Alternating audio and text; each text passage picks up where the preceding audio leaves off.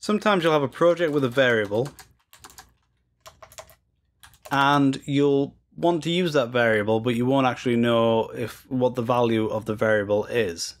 And let's say we want to console.print this variable v, for example.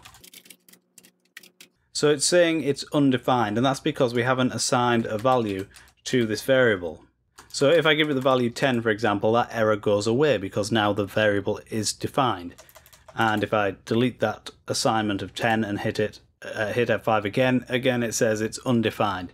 So sometimes you'll want to make sure a variable is defined before you use it. So the usual way we'd check the value of a variable is to write if, and then the name of the variable equals whatever we want to check. Is it 10? Is it 20?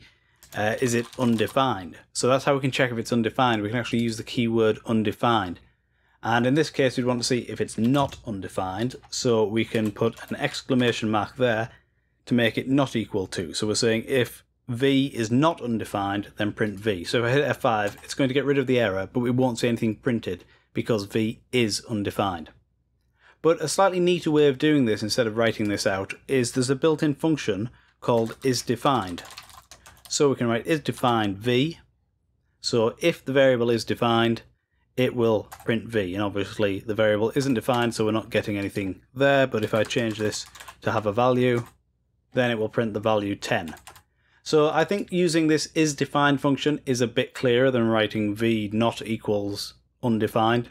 And it's easier to read, and I find it easier to use. Now, if you want to know the opposite, if you want to know if it's not defined, you can just put an exclamation mark at the beginning.